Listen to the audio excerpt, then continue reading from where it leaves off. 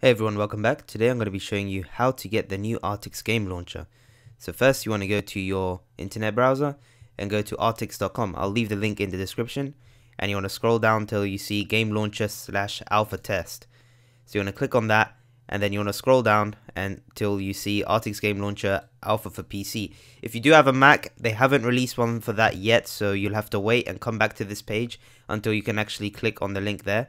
So you click on this link, and I've already downloaded it. It's a really simple setup. You just open it and run through the setup. It's so easy to just run through the setup.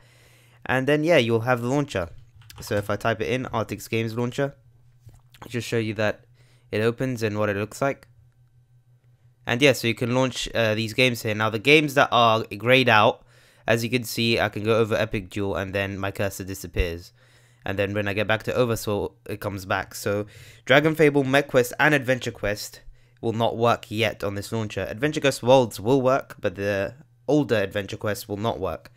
So yeah, now you can click on play and it will launch the game and you can sign in.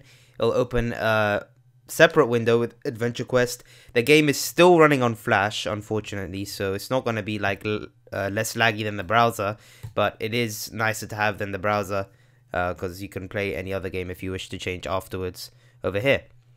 So yeah, if you click on Hero Mart, it will automatically lead you to the website. But yeah, thank you guys for watching. If this helped you out, please leave a like. I'll leave all the links in the description, and I'll see you in the next one.